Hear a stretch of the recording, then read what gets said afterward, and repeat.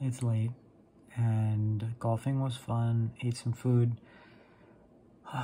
We didn't get done day one. This embryology stuff is so hard. Gonna try to finish tomorrow, but it's not looking too good. Good night, guys. Okay, so we're in the gym. We've got some 10 pounds on. Now, it's not that much. I'm gonna show you my form later. That's what I mainly want to do, but yeah, just right now it's just a form day. So I'm gonna show you the video that I took.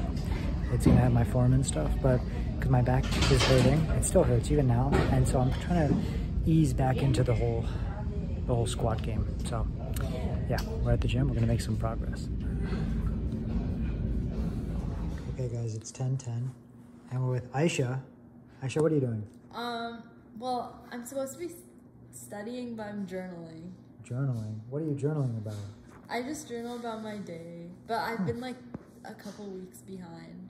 Okay, so a lot to catch up on then. Yeah. Okay, well, that's cool. Did you enjoy your time home? Yes, I did. It was so fun. Yeah. It was a very fun weekend. Topgolf was fun, right? Yeah, Topgolf was fun. I was bad at Topgolf though. I was too. Omar became good at it at the end. A little bit. I unlocked my latent Tiger Woods.